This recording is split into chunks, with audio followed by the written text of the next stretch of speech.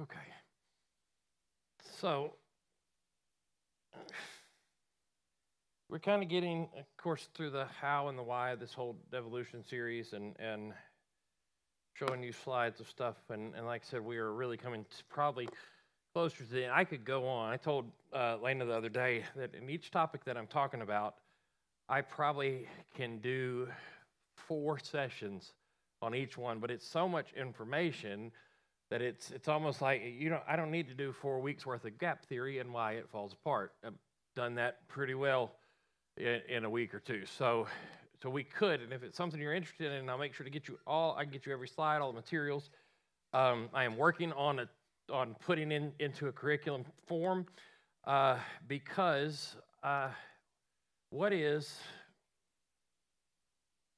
a kid's worldview going to be after 12 years in public school system? Not only that, I was reading a report. That's one of the things that caught me, and it popped up on my phone. I was looking for it earlier. That even there are Christian homeschool parents that are asking, because the curriculum, there's no shortage of creation curriculum, right? But there's parents asking for Christian curriculum with evolution in it now. Now they're not a big majority of people. It's a small minority of people doing it. But if it creeps in, it creeps in.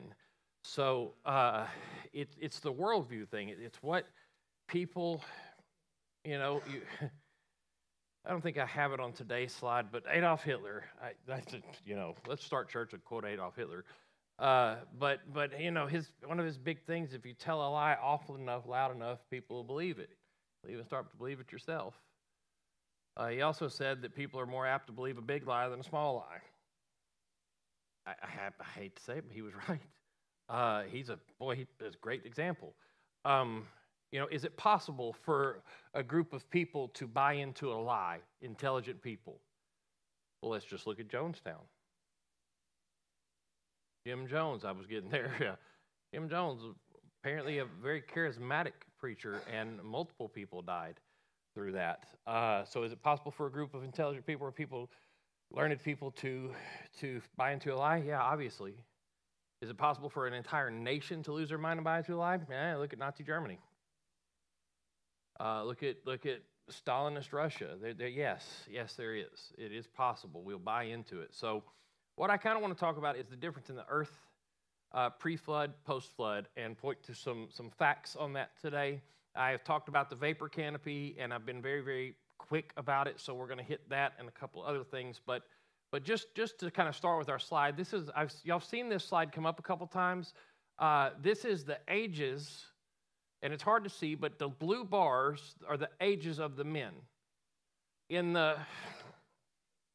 Towards the right-hand side of the screen, there's a red and white line going down. That is the flood. So we got Adam, Seth, goes all the way down to Methuselah, and on to Noah, who's covered up right now. But their age is around 900 years old pre-flood. Then you get to the flood, and they rapidly start to decrease. So something happened, something had to happen. I know God says I'm not going to deal with men much longer. He could only handle us for about 120 years. I agree. I don't want to live past that. I just don't. Take me home. Next, Lena. So this is the top section of that. That's just from Adam to Noah. The average age before the flood was 912 years. Today it is 70 to 80 years old. 912 years. So something had to be different. If we did numbers-wise, okay, if we lived to be 912 years old, we would start having kids. Okay, well, how do I say this? Let me think. If you compare the Noah's day and Adam's day, and when they had kids in their 900-year lifespan, it is equivalent to us having kids at 5.5 years old. I mean, that would stink, wouldn't it? Who's changing who here? But it's the same equivalent. If you would have had a kid at 5.5 years old, that's about how much life they had lived of their percentage of their lifespan when they started having kids. Next, we talk about the vapor canopy. Okay, and I'm going to kind of point to this a little bit. Where did all this water come from that flooded the entire earth? We've talked about that. Where did it all go? Were there really giant people over 10 foot tall? Because the Bible talks about Nephilim and giants. Genesis 6:4. There were giants in the earth in those days. going to kind of hit that. 2 Peter 3:3 says, most importantly, I want to remind you that in the last day, mockers of the truth will show up following their own desires. 3:5 goes on to say, they deliberately forget that God made the heavens, by the word of his command, and brought the earth out from the water and surrounded it with water. Brought it out from the water, surrounded it with water. They deliberately forget is Greek for their being dumb on purpose or willfully ignorant. 3:6 says this, then he used the water to destroy the ancient world with a mighty flood. To destroy the ancient world with a mighty flood. There's got to be a transformation that comes. 3:7 says, and by the same word, the present heavens and earth have been stored up for fire. They are being kept for the day of judgment when ungodly people will be destroyed. Now, here's the thing with that, the present heavens and earth. We know that heaven was created. We know the creation of heaven. If you look all the way at the beginning of Genesis, the translations today and the ones I have read say God created the heavens and the earth.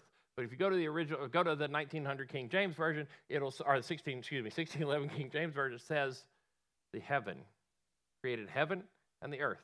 Go all the way back to the Hebrew, it's a singular thing until he starts talking about the spaces in between the atmosphere and above. Then it goes to heaven.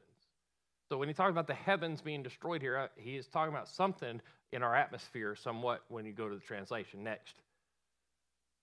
Power in the hands of a crazy man is dangerous. Just like ignorance of God's word is dangerous, but wisdom being used as a weapon, that's deadly. The book of 1 Pastor 3:3. Wisdom being used as a weapon is deadly. Power in the hands of a crazy man is dangerous. Ignorance of God's word is dangerous. Let me give you an example of this. One example of this is bumper sticker. Drives me nuts. Jesus is coming, and boys, he mad. I just about could guarantee you not a single soul has been won from that bumper sticker. Boy, is he mad. No, if he's anything, he's probably sad. But at the same time, he's glorious and on fire and excited and doing what he does. So wisdom in the hands, wisdom being used as a weapon is dangerous. We see that when we use the Bible as a weapon, it's dangerous. Any kind of wisdom. Scientific wisdom used as a weapon is dangerous. But then the next one, we go to the ignorance of God's word lets us take what we think is wisdom and spread it and propagate it when we don't really understand it. Ignorance has caused people to compromise the Bible with new teachings like the gap theory, the day-age theory, and there's no reason for me to go over those because I have smashed those 2 or 3 times. Even at a point, I would love to dig them up, like I said, and debate them, not for the sake of debate, just so they could maybe go to heaven. Anyway, no, that's horrible. I don't mean that. So I explained those problems already. You can go past that slide. So we're going to get to the firmament, the vapor. Genesis 1:6, and God said, let there be a firmament in the midst of the waters, and let it divide the waters from the waters. Let it divide the waters from the waters. Look how smooth that is. Next slide. If you look at continents and land is usually dividing the water. So people like to say that since dirt keeps oceans away from each other, that could be the firmament. That doesn't hold salt. That doesn't really work out with Scripture, because we go on to the next Scripture here, Genesis 1:20, God said that the waters bring forth abundantly moving creatures, foul birds, that they may fly above the earth in the open firmament of heaven. That's not dirt. They don't fly in dirt. I've never seen a bird fly in dirt. If there is one, please let me know. Probably a sand lizard, but that's still not flying. All right, Genesis 1:14 and 16 says, and let there be lights in the firmament of heaven to divide the day from the night. He made the stars also and the great lights. So Psalms talks about this, 19. And the heavens declare the glory. The firmament shows his handiwork. The heavens declare his glory. What does the Bible say about creation? Creation declares, it praises him. Creation cries out and worship him, that even the rocks themselves will cry out and groan. All creation is worshiping God in some way or another. Psalm 148:4 says, praise him. Heavens of heavens, the waters that be above the heavens. NLT says the skies above, right? Praise him in the skies above. And it says praise him in the vapors high above the clouds. Vapors high above the clouds. This is written by King David around 1000 BC. Currently, our earth has 6 layers of atmosphere. 6 layers of atmosphere, and I remember in the 80s, a big hole we were scared of. So no one could use, what was that, net hairspray? Anybody old enough to remember net hairspray? Aquanet or net hair? Big 19-gallon aerosol bottle. Really good for killing spiders at a distance with a lighter. Anyway, 6 layers of atmosphere. There used to be 7 is what I'm trying to get to biblically. There used to be a 7th layer of atmosphere, a layer of water ice above the atmosphere. Now, this is the firmament we talk about. I can't back this up. We're going to back this up with historical writings, Josephus' writings, and things like that. We're also going to explain what that layer would have done and why it makes sense.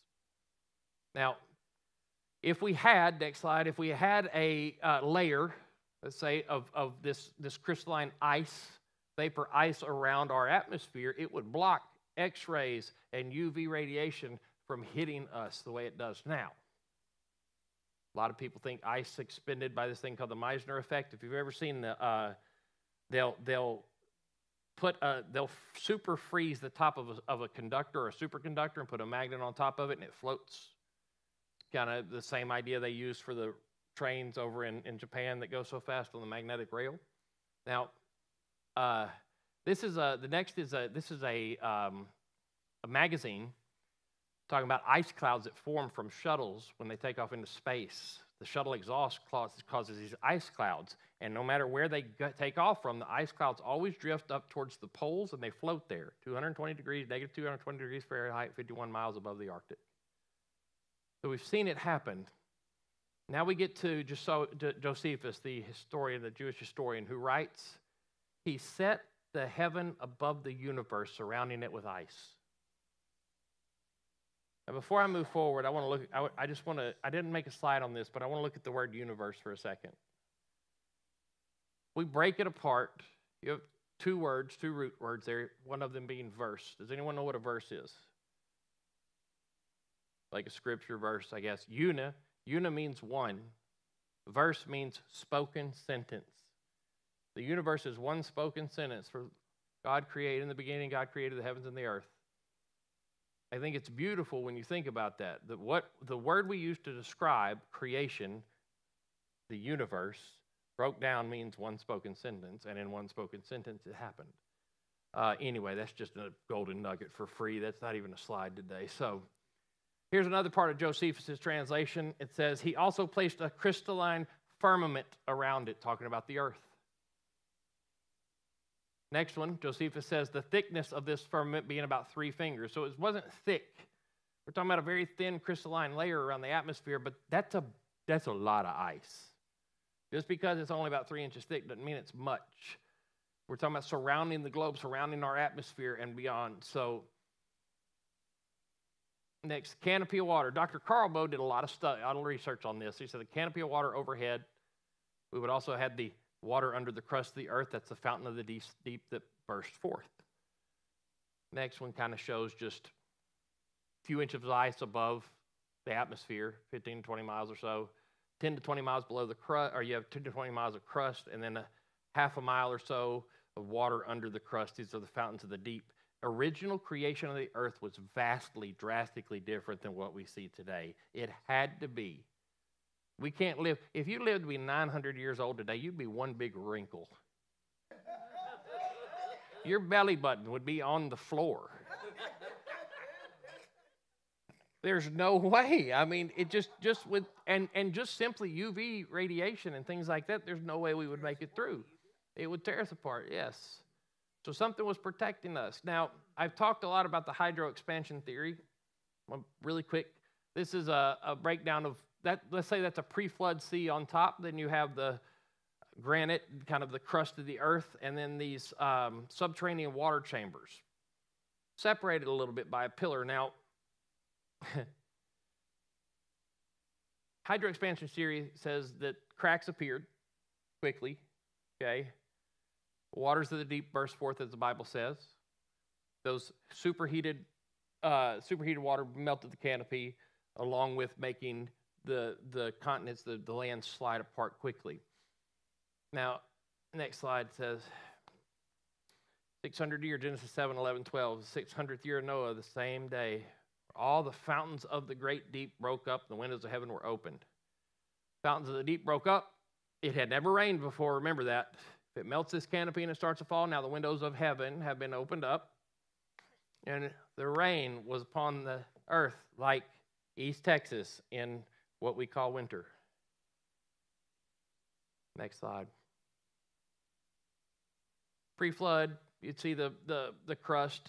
It would have a rupture area. Now, let me explain. This is the computer simulations of this. The idea is if this happened, there would be a crack that appeared in the crust of the earth. It would have burst the rocks would have burst up out. But other than just the seam or the crack that it burst out of, because of the pressure of the water, it would also created scars or like stitching down the seam. So a long seam with stitching across it, let's say. Next picture is kind of an idea of that. Just an idea of what it would have caused the water to go up, water to flood out, and it would have caused grooves. Now, remember that because I'll get to it in a minute. Now, mathematically, computer simulations, a cubic foot of rock weighs about 160 pounds.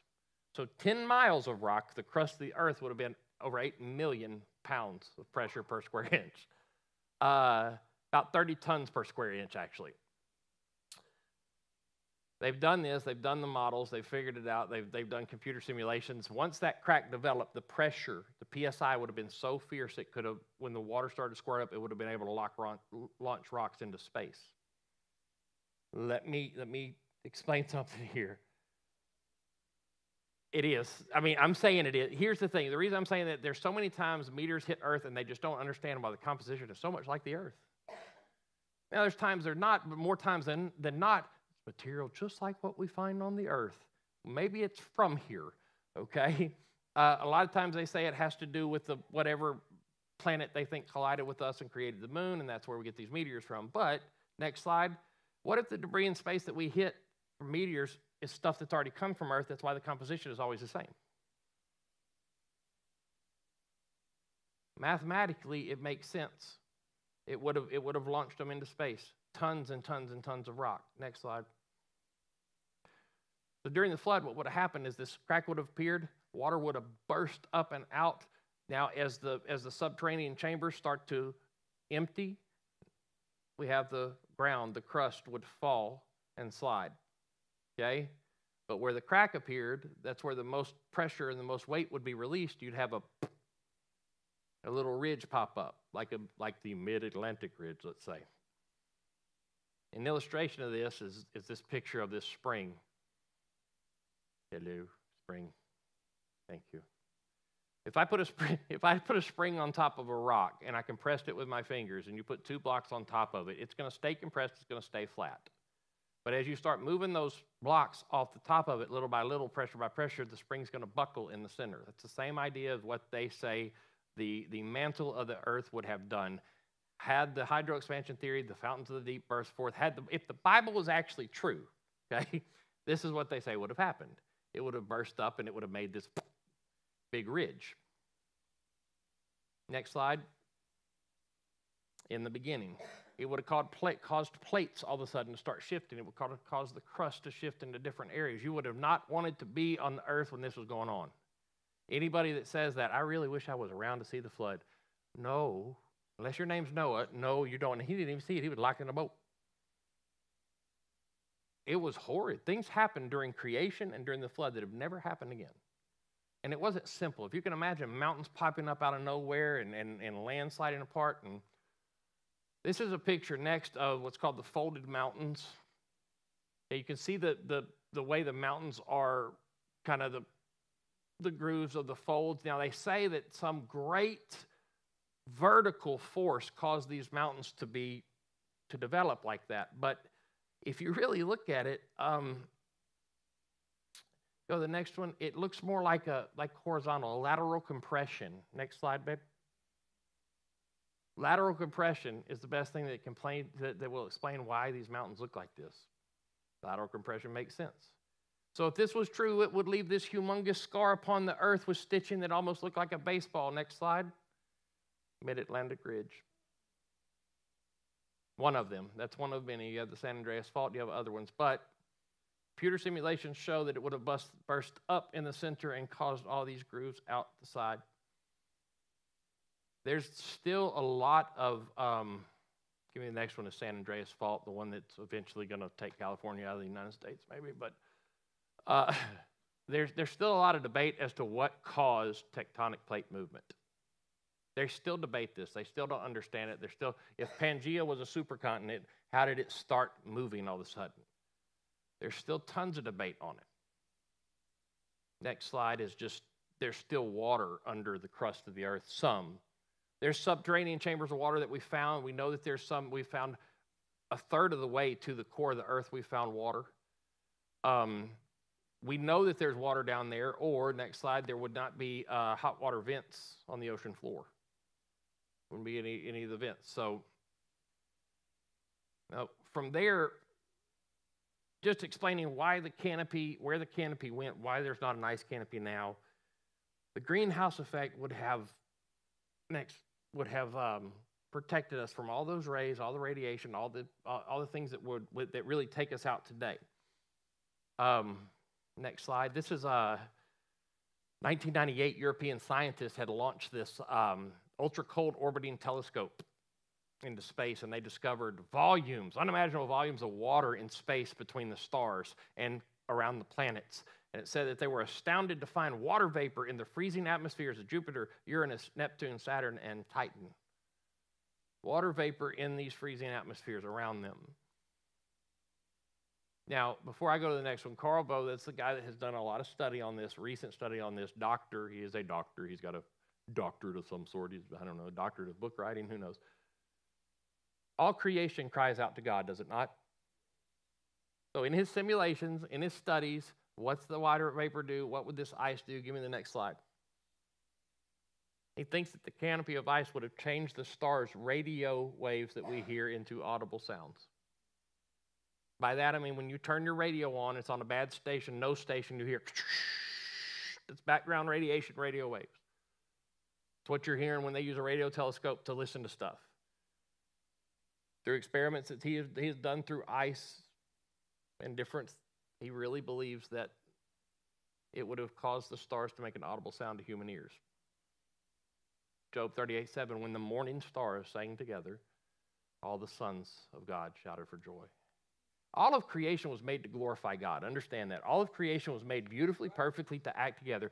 When I say that the world is nothing like it was before the flood, there's no telling. Remember, Adam named all these animals in a day. He had an extensive vocabulary. Eve was not startled when the serpent spoke to her. Something else they must have been talking before or something. They good old friends, I don't know. There's so many things we don't know, we'll never know, but I can tell you it was drastically, drastically different. Next slide.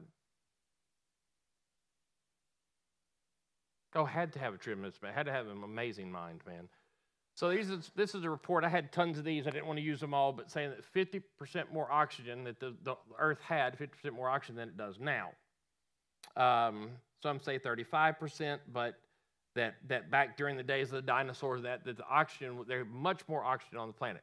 Now, does anybody know what a hyperbaric chamber is?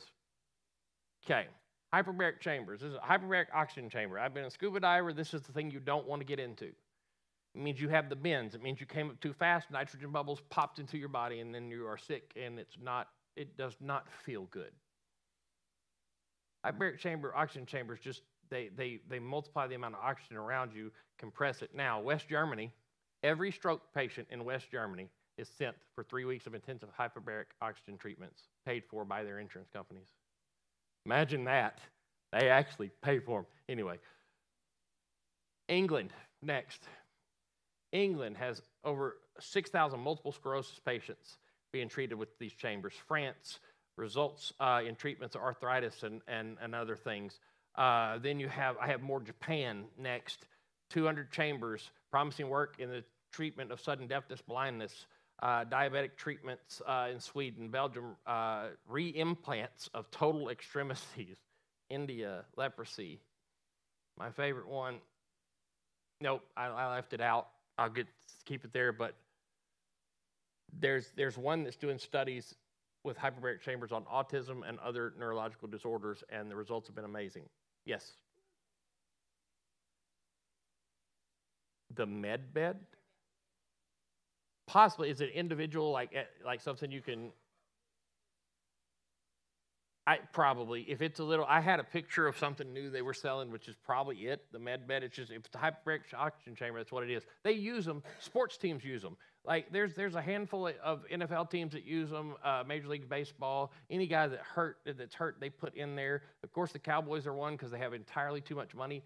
But who told me the other day that is a nonprofit corporation? NFL. Anyway, that's not what I'm here for. This is a professor, or was a professor, he's passed away now, in Tokyo, who raised tomato plants under a plastic greenhouse that filtered out UV light. But he also sent them extra CO2 through the stems from pressurized CO2. Now,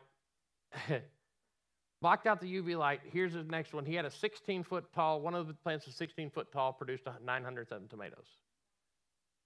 You can still buy this stuff today over in Tokyo, growing from this plant. I couldn't keep a tomato plant through a whole season. Anyway, in 1985, they had an expo attraction plant that may bear 10,000 tomatoes. It grows under lenses that filter out harmful rays, sun's harmful rays, UV light. So the whole point of this, the next slide, this supports the idea that pre-flood conditions were drastically different, while it also points to the truth of God's word, which is why a secular science community refuses to even discuss it, because it points to the truth of God's word. Next one, they wouldn't hide information or neglect facts, would they, just because it makes sense or it proves something contrary to their deeply atheistic beliefs, would they? No, not at all, right? Next slide. This is the National Center for Science Education. The president, this is on their page. Welcome to the homepage of the National Center for Science Education. Nonprofit, tax-exempt membership, working to defend the teaching of evolution against sectarian attacks. That's a sect, a belief, a group, or something. We're a nationally recognized clearinghouse for information and advice to keep evolution in science classrooms and scientific creationism out. They are the National Center for Science Education, but they don't want to talk about scientific creationism. So where did this National Center come from? Next slide. Oh, Andrew Carnegie. Oh, Mr. Carnegie. Remember, I gave you a quote of how thankful he was to hear the theory of evolution in college and got him away from his theological beliefs from growing up. It's their purpose to keep creation out of public schools. Even if it makes sense, even if we were able to prove it today, they wouldn't hide it from us, would they? Well, apparently they will. And they use the arguments like coal deposits that take millions of years to form. One of my favorite arguments, coal deposits takes millions of years to form. Give me that picture of the bell. Mr. Newton Anderson found this bell inside of a lump of coal in 1944, West Virginia. That is his email address. If you'd like to ask his family about it, that is his phone number about it too. They still own it.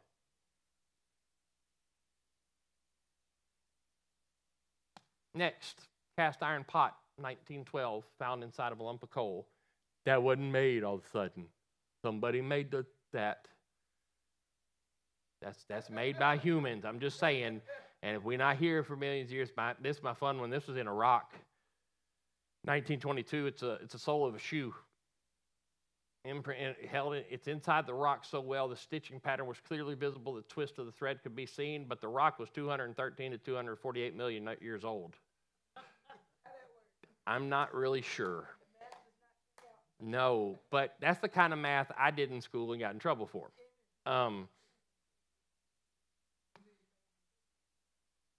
Yeah, so I identify as someone who has no debt, therefore I am not paying you, sir.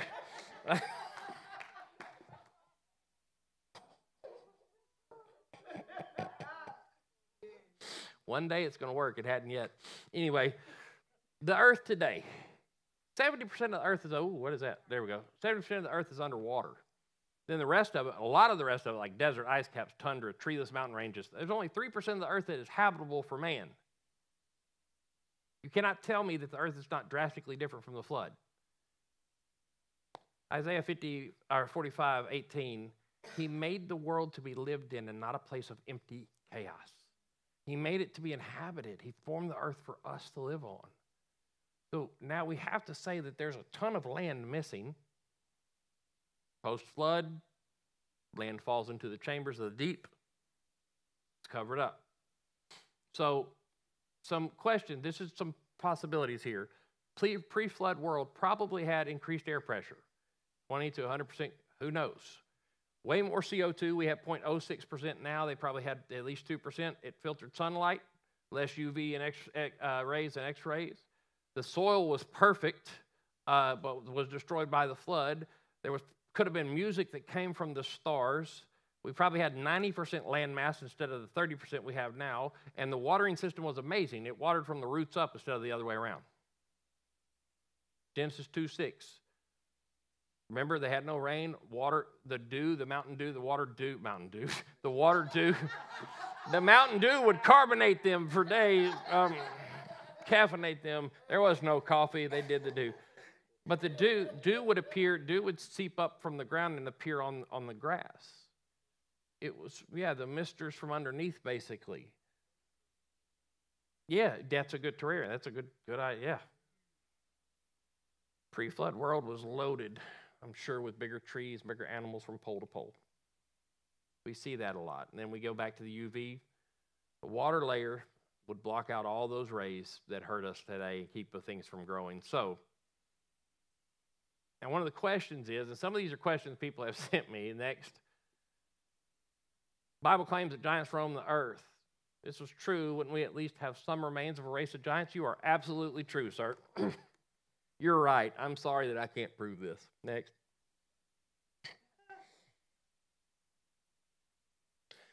Robert was 8 foot 11 inches in 1940 before he died. Lived in Illinois.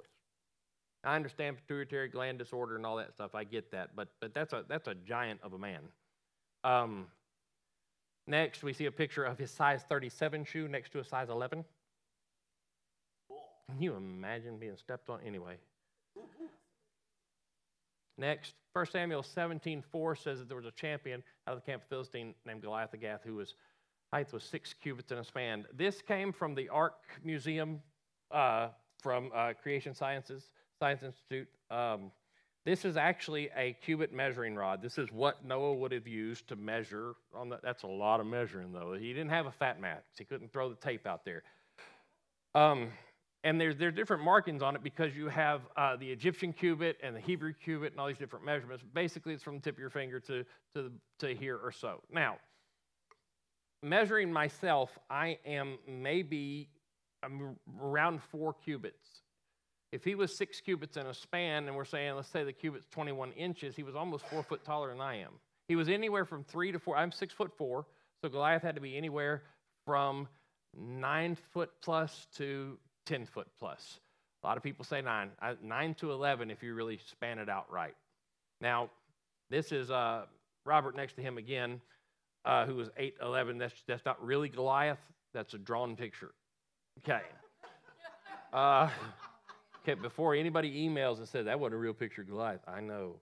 I am fully aware, sir. There's a statue of him. He weighed 490 pounds, as lanky as he was, 490 pounds. Now, this is modern. Next, this is a drawing. Okay, an Italian coal mine, they found the skeleton, this man that was 11 foot 6 inches. Next slide. They were truly trying to determine whether it was male or female, and they didn't know how to do it with the skeleton. How do you determine if it's male or female from the skeleton? Next slide. It's not from the rib. It's the only number, okay, it's not the number of ribs, male, female, because the only bone that can grow back in your body is your lower rib. The way that they were able to tell the male from the female, if her feet were pointed towards target, they knew it was female. If it was, I don't know.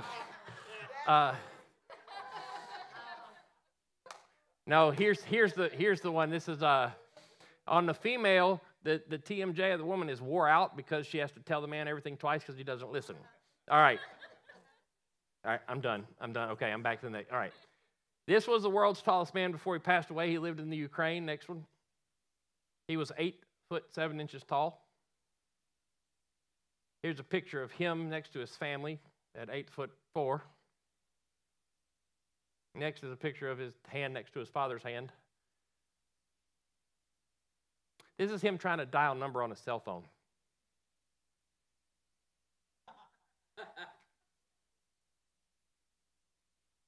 You mad because you short? Can you imagine having to deal with all that?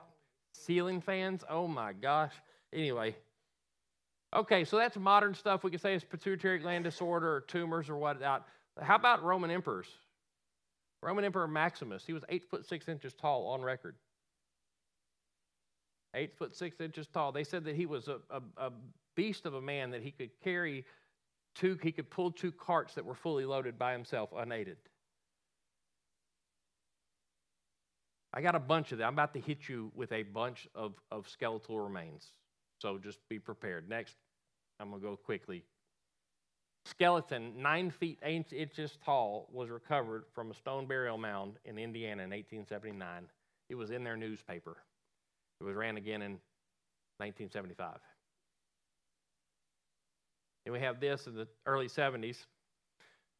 This man, Charles, that's his phone number, lives in California, in case you need to call him too to check my stuff. He was vacationing in Virginia City when he went to a small private museum, and he saw 2 skeletons in this pit covered with glass. They were around 9 feet tall. 10 years later, he went back to that same museum, and they were gone. He asked the owner where they went. He said a man from the government came and got them and will not give them back.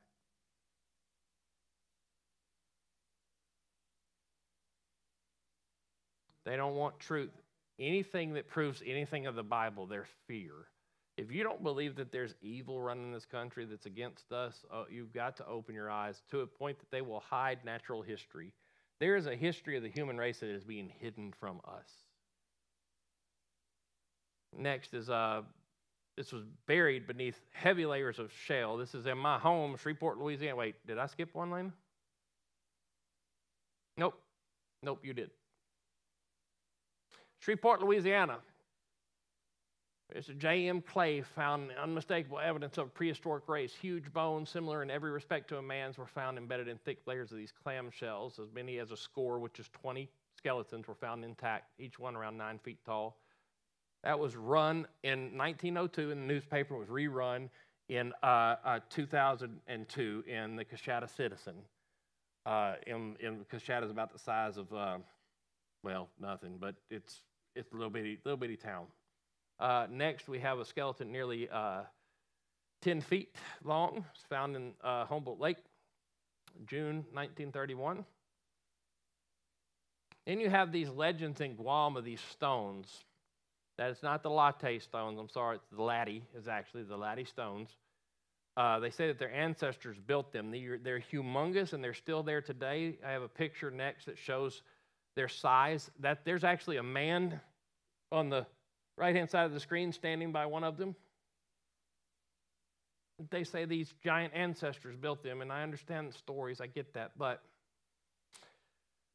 here's one, 20 miles southwest South Bend, Indiana. A group of amateur archaeologists opened a mound. If you haven't noticed, around America, especially the plain, anywhere in New England, over there, these huge mounds, weird mounds. There's designed mounds. They opened up this mound in 1925 and unearthed skeletons, 8 giants ranging from 9 feet, around 8 to 9 feet long, all wearing heavy copper armor.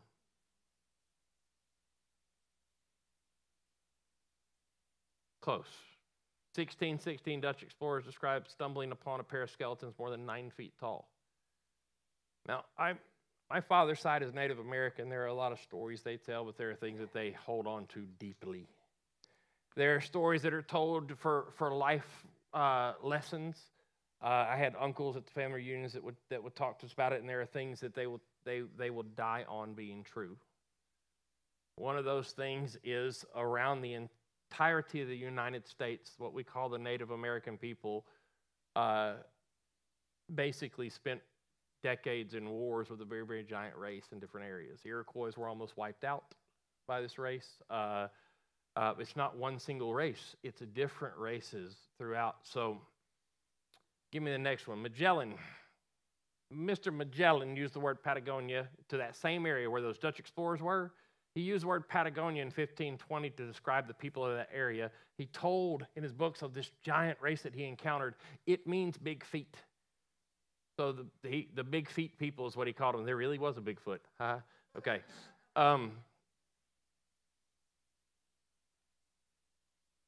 Yes, sir.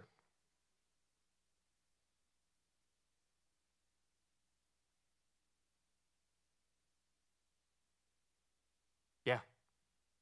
Yeah. Depending on his size as a man, it could be huge. So what we think a 300 cubic foot boat could really be 6. There's no telling. We have a skeleton in California, 12 feet tall, was found by soldiers. The remains were buried 12 feet tall. The remains were buried very quickly due to the local Indians, the things they had to say about it. Boom. Another 12-foot tall skeleton reported in many papers in 1891 in Arizona. Man had 6 toes, long hair, bird-shaped headdress. You read the Bible. Is there anything y'all know about the giants in the Bible they talk about, what they had, the extremities, their hands, feet, 6 fingers, 6 toes, and what about teeth? 2 rows of teeth. 2 rows of teeth. One place talks about the 2 rows of teeth that they had biblically. I say that for this. Well, not this, but this is in Scientific America. It's called the Nevada Giant is what they're talking about. They wrote in there from knee to heel, they measured 39 inches. From knee to heel, 39 inches. Their owner had to stand over 12 feet tall, these bones that they had found. Scientific American, again, later on, no, not Scientific American, excuse me. Yes, it is. Yes, it is. The Ohio Giants. This is in 1999 when this was published. Talking about giants that were found, respectively 9 feet, 4 inches, and 8 feet. Several other skeletons were found in the mound, and the 2 other male and female, 9 foot 4, 8 foot, others 10 feet. Same report goes on to say, next, that they found a woman as well, 7 feet tall with an infant. Next. And they found a skull almost twice the size of a normal skull. All in 1999. Next. There's a guy named Bernard Diaz de Castillo, excuse me. Spanish conquistador, author, historian. He was one of the soldiers under Cortez during his conquest of Mexico. Basically, him coming and wrecking the place, okay?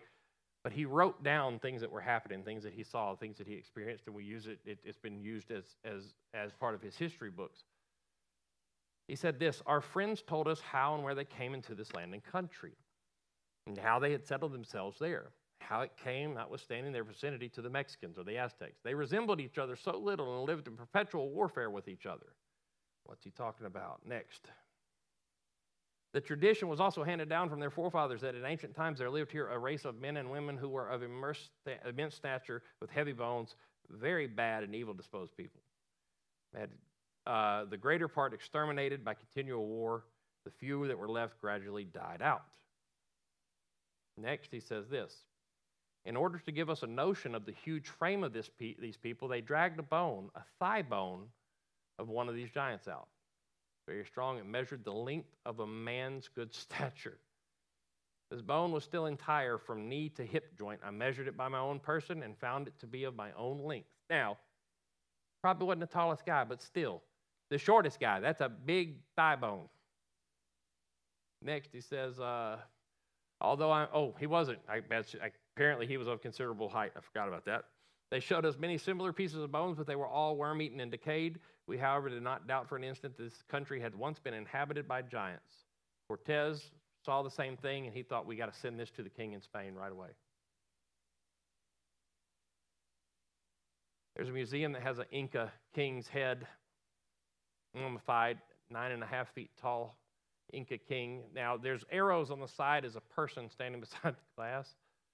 That's a shadow of a person. Whoever took this picture was not supposed to be taking pictures in this place, but took the picture. And so it's hard to really see scale of how big this thing, this head really is without the headdress. But now, let me get, where are my notes at? Help a brother out here. Okay. Lenni Lenape, there's a people called the Lenni Lenape tribe. Lenni Lenape tribe, excuse me. And they talk about these people they were fighting. Said many wonderful things are told of this famous people. They're said to have been remarkably tall and stout, and there's a tradition that there were giants among them, people of much larger size than the tallest in the tribe.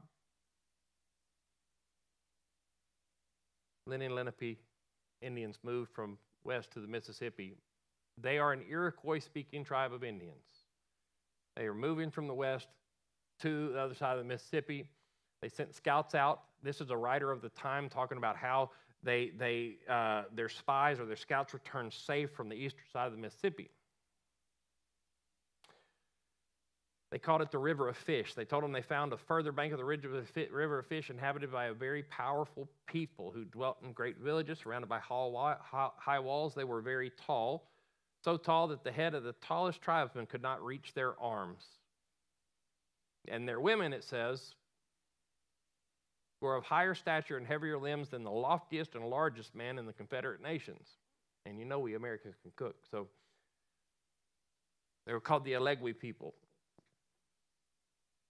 They were men delighting in red and black paint and shrill war whoop and the strife of the spear. Such was the relation made by the spies to their countrymen. Now, elders of this tribe still tell today of this horrible war between the giants and their people. So what had happened when their scouts went over, they saw that the land was already occupied by this giant race of people. They went to them, they asked them, can we settle in this land too? They were told no. Well, we're looking for something further this way. They gave them safe passage. The Allegwe people gave them safe passage through. Apparently what happened when the Allegwe saw how vast and numerous this Indian tribe was, they kind of freaked out. So they attacked them on the spot. And that started a war that lasted generations. They still talk about it. Next, we have Mr. David here. He is part of the Tuscarora tribe. He writes in 1825 that among the legends of the people of the ancient stock, there was a powerful tribe. This is Ranawakata. Ranawakata, yeah, thank you. That's like eating something and choking. Ranawakata. So, yeah, I've had to phonetically spell these out because looking at them, I'm like, Ron Weasley, Tanawana, Kikaka. No, Ranawakata, powerful tribe called the Ranawakata. They were giants. They had a considerable habitation. After a time, and having endured the outrages of these giants, it said that the people banded together, and through the final force of about 800 warriors, they successfully annihilated them. They killed them. This doesn't stop just with these tribes, these Iroquois tribes. Same stories in Arizona and Nevada and different areas of the country where they basically had to go to war. Now, he's writing on this. He says, after that, it was said that there were no giants anywhere. It's supposed to have happened 2,500 winters before Columbus discovered America. 2,500 years before 1492. About 1,000 BC is when they're saying this has happened. Their history goes back of being there, of that travel that he talks of at least 2,600 years in his book that he knows of.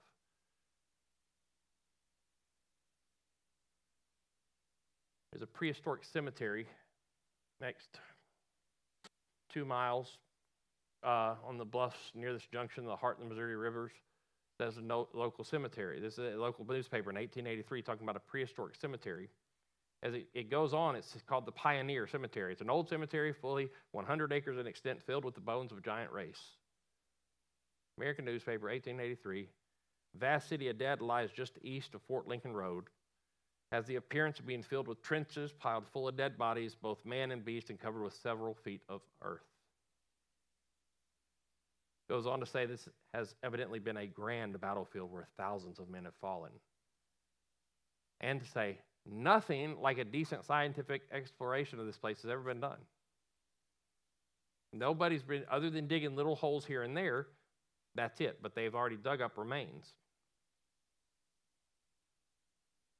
Talking about the remains of giants being found in these feeble efforts of excavation. 5 miles north on the opposite side of the Missouri River is another vast cemetery that's still been unexplored.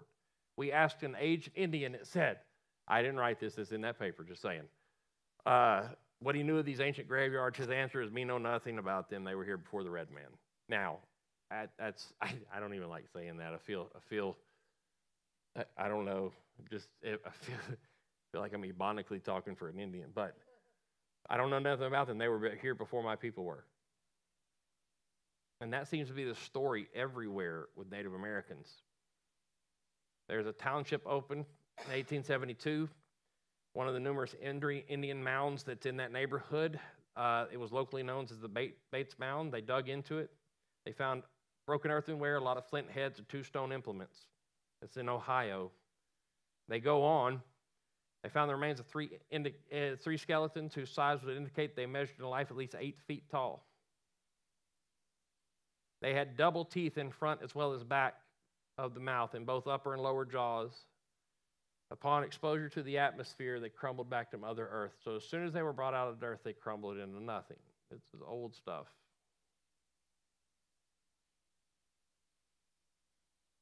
It goes on. Cultivating the soil in the vicinity, implements been found. Excavating the ground for graves, it said that bones have been exhumed which seem to have belonged to a race of giants. Next one. Says that at one time digging, he came upon a skull.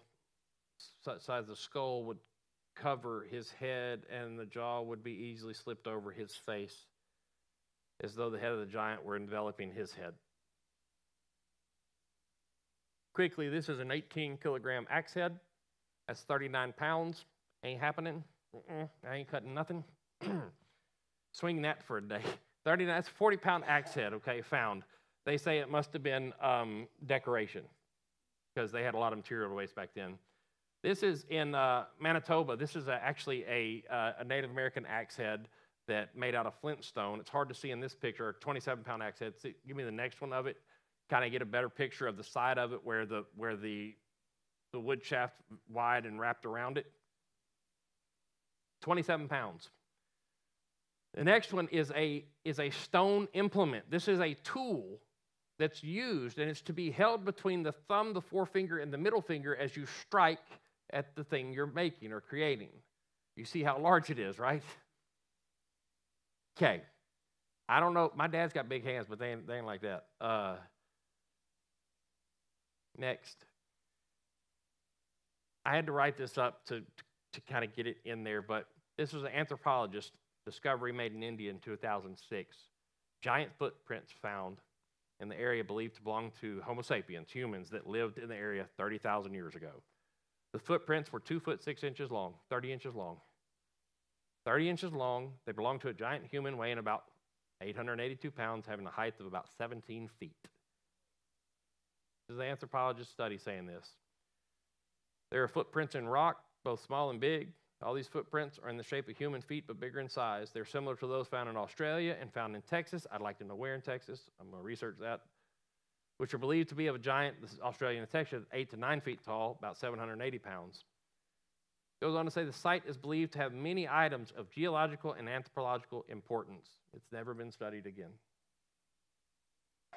After this write-up in their study, they closed it down. Here's a picture of one found in a cave in Nevada, 1911. That's the skull. That's a ruler beside it. I know you probably can't really tell that, but just go put a ruler by your head later. And let me give you the thumb bone. Now, your thumb has 3 bones in it, too, that you know. You got the little tip, the one you always smash and stuff, okay? Then you have this one that could be double jointed and weird like mine, and then down here, okay? We're going to look at the middle piece, this little one right here, that's about yay big on me, okay? And I have large hands. I just do. Or like a size 15 ring, 14, 15. That skull, this is the middle thumb bone. Next one.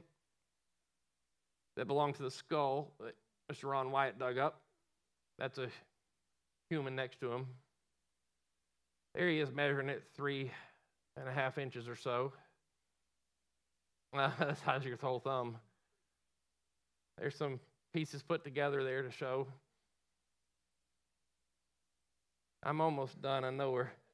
Next one is a thigh bone. Remember those thigh bones that were found that are so big? This was found in Turkey. That is, I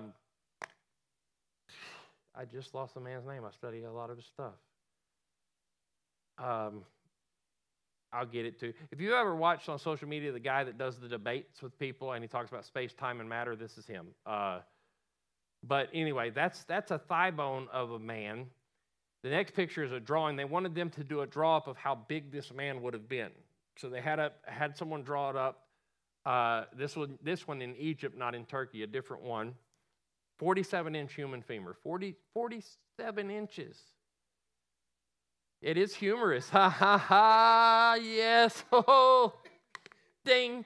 Okay. They say that man was about 16 feet tall.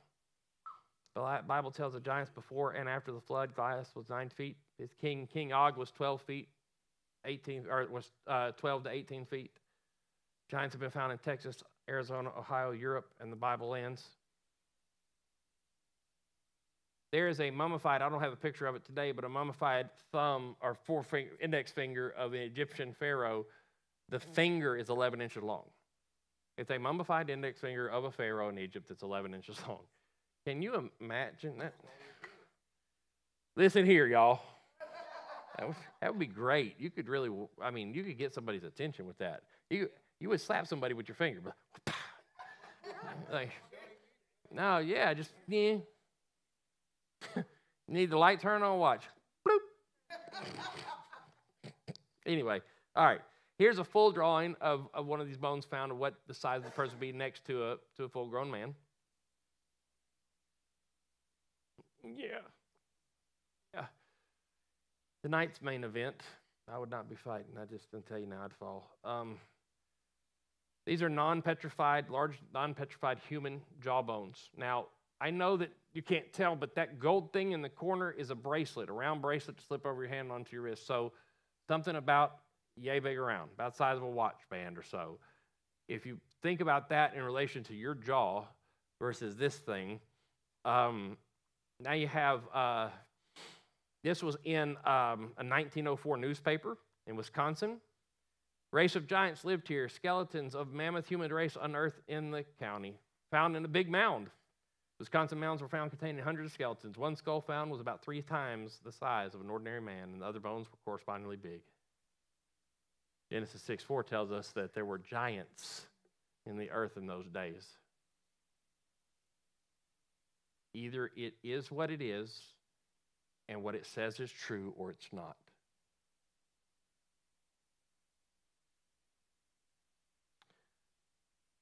And God said, let us make, Genesis 1:26-27, man in our image after our likeness. So God created man in his own image. In the image of God, he created him, male and female, he created them. Next, what's this boy? Look at this boy. How will his worldview be? How is it going to change after 12 or 16 years in our school system right now? Absolutely. And beyond evolution, let me explain something. Beyond evolution theory, they are teaching them to be cubicle students, cubicle kids. They are training kids for cubicle. I understand. I get it. I do.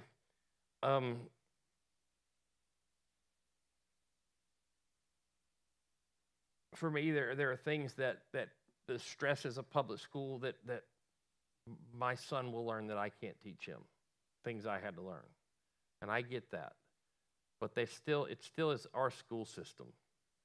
And either we pull all our kids out and teach them ourselves, or we just actually, what we'll do is pawn them off on Rachel. Okay, we pull our kids off, we pawn them off on Rachel, and then when she gets mad, we go back to the public school system, we yell at her. No, we need to do something. We need some change. We need to be teaching this in our homes. I cannot parent your kids. I can pastor them. But you need to pastor and parent them at home. You need to be teaching them not to believe everything they hear, that yes, man may lie. You can trust mom, you can trust dad, but hey, listen. And I know that's a tough thing to teach a kid. I fought 2 years ago so much with my son. He was so indoctrinated about a mask that he would not go in a store with me without putting it on. I have to, Dad. I'm supposed to. I have to. It's a rule. I have to. What if I beat you if you put it on? I mean, I'm really at that point. Like, I think I'll just beat you, son. And he laughs at me because he knows I'm not going to. But he would rather do that. He was that indoctrinated by it. What's their worldview going to be? I mean, if we don't start teaching the Bible in our homes, 75% of children raised in Christian homes who attend public schools will reject the Christian faith by their first year in college. 75%. So to summarize all this, what I'm trying to say, God made the world. He owns it. He makes the rules, like the Ten Commandments. That's how it is. We're guilty of breaking his rules. It's very simple. What rules? Well, let's look at the Ten Commandments. Thou shalt not steal, and thou shalt not bear false witness. Go back to my summary. We're guilty of breaking his rules, and we will be punished, or we have to find a substitute to take our place. Jesus is that substitute. He is willing. This is a phenomenal thing to teach your kids at home, that vicarious atonement, that undeserved, unmerited grace and favor. Or you could do it this way. Which section do you want? You want smoking or non-smoking? If you were to die today. I mean, I don't know. You're too young. You know, in restaurants, there used to be a... Do you? That didn't help your case, honey. That did not help your case. All right.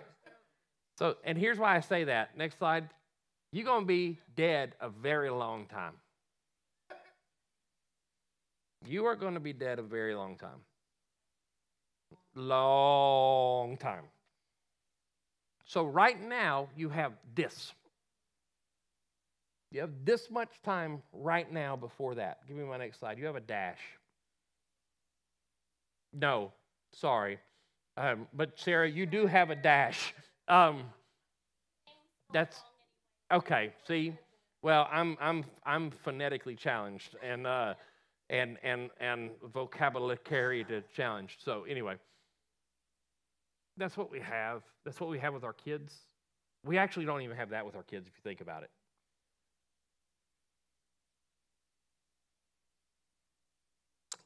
You have to start to learn to influence your kids and grandkids.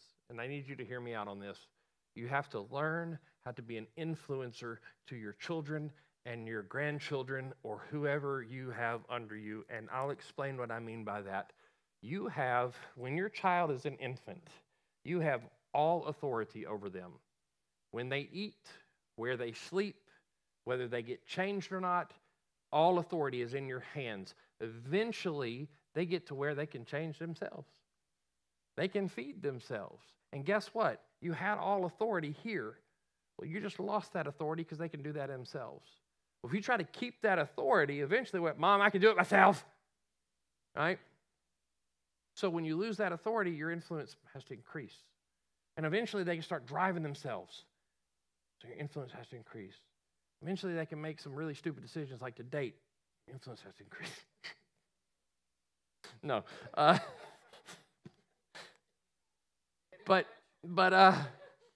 So ultimately, you have no authority over their life towards the end, but you better have influence. What I see the Christian people, and all people, but especially Christian people struggling with, you got a 19 to 39-year-old kid that you're trying to have full authority over. You expect them to do it because you say so because you're mom or dad. And they may because they're good old country kids, right? But this isn't going to help them. It's the influence that will help them. You've got to influence. You've got to be able to influence them without authority because of who you are. Now, beat the snot out of them when they're little. Don't get me wrong. But right now, influence them, teach them, train them. They need to know they are not learning in school the difference between what a republic is and what a democracy is. We are not a democracy. We are a democratic republic. A democracy, majority rules. They think we are a democracy. You ask any kid today, most of them will tell you we're a democracy. Most people think we're a democracy. Democracy means if I like Michael's jacket and we all vote today, even though Mike bought that jacket and the majority says I can have it, guess what? I get that jacket. That's democracy. A Democratic Republic says, Michael bought that jacket. You have no right to it. He worked, he earned money, he bought that himself. You have no right. That can't even go to vote. We're a Democratic Republic. They need to know the difference between the two, because one has a really, really thin line between that and socialism. They need to know what Marxism is, socialism, communism. They need to know the terrors of it. They need to know truth, that more people have been slaughtered in the name of atheistic nations than Christians ever. Yes, we've done horrible things in the name of Christ, or the name of church, but if you compare the numbers, there's no comparison. They need to know that people are lying to them, and yeah, people that write textbooks may have an agenda, and people that make laws probably have an agenda. But if you'll go to the Word of God, and you'll go to prayer, and you go to spiritual leaders, then you can get guidance and wisdom in how you act. We have lost this. We've got to get it back. We have got to gain this back, where people actually go to the Word of God, and they go to prayer, and they go to spiritual leaders, get advice, to get wisdom, and move from there, instead of going to Fox News, CNN, YouTube, whatever. Because the person on the other side of that screen doesn't know you, does not care about you, and if you fail because you followed their advice, it doesn't hurt them, harm them one bit. So, what you going to do with your dash? Amen? All right, let's pray. I got a trip to make. Father God, help us to learn to have influence not only with kids, grandkids, and family, but those around us, Lord. Help us to influence them by the way we act, the way we talk, Lord, to just show people a different way. It doesn't even have to be on this right now, but God, that there is something different, there is something more, and there's a truth that they can hold on to that will not let them down. It will not change, it will not transform, and it will not neglect them or abandon them ever. It is the truth of the Word of God. It is the gospel of grace. It is the truth of salvation, the hope of salvation, the proof of salvation. Let us be that in Jesus' name. Amen.